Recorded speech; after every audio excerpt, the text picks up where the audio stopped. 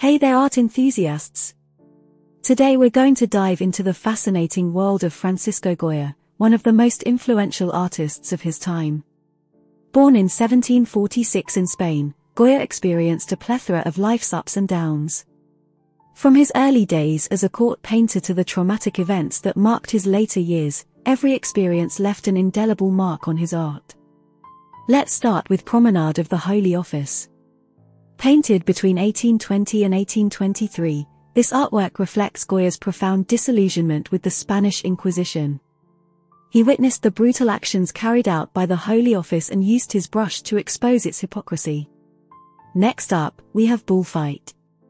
Created in 1824, this piece portrays a thrilling bullfight, a significant cultural event in Spain. Here, Goya captures the raw intensity and danger, showcasing his ability to animate his subjects with dynamic brushstrokes.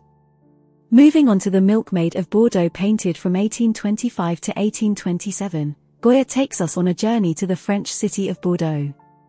This painting commemorates the love affair he had during his exile in France, revealing a softer side of the artist. In Poet Moratín from 1824, Goya immortalizes his close friend, the playwright Leandro Fernández de Moratín.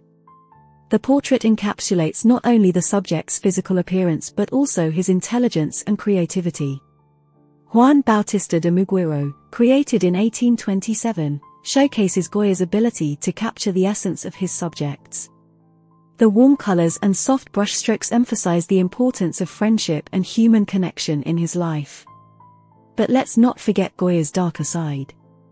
Judith and Holofernes, Saturn Devouring His Son, and The Great He-Goat, all created between 1820 and 1823, are examples of Goya's black paintings. These unsettling works reflect the tormented state of his mind during his later years.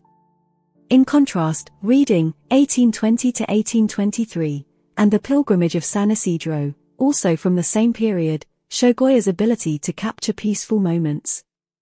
These paintings give us a glimpse into the artist's contemplative side. So there you have it, a glimpse into the life and works of Francisco Goya. Every stroke of his brush tells a story, reflecting his unique experiences, emotions, and talents. Stay tuned for more artistic journeys.